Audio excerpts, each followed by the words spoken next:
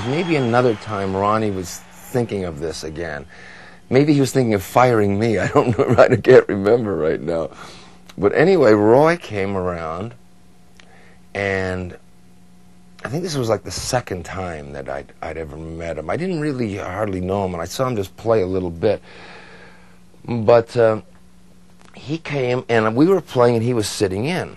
And this guy was like a gunslinger coming up into town, right? So he got up and plugged in, and he looks at me like, you know. And so I thought, okay, you want to dance? Let's dance.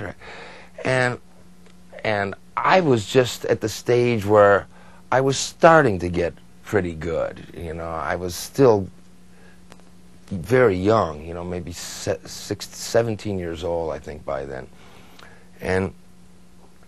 And he did this thing, like, we started to play, and we were going to, like, swap solos, and he did this thing where it was like he was tuning the guitar while playing. It's boing, and it was like Bruce Lee swinging around one of these things before he fights you.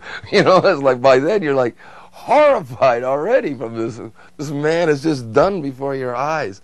So he did like all of these tricks, you know, weird sounds and bending things down and bending the neck and everything, and playing with volume controls, and it was a very frightening experience for me.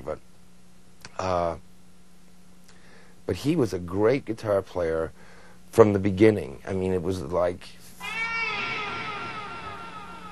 I don't know if he's any better now. I think he was as good when he was born as he is now.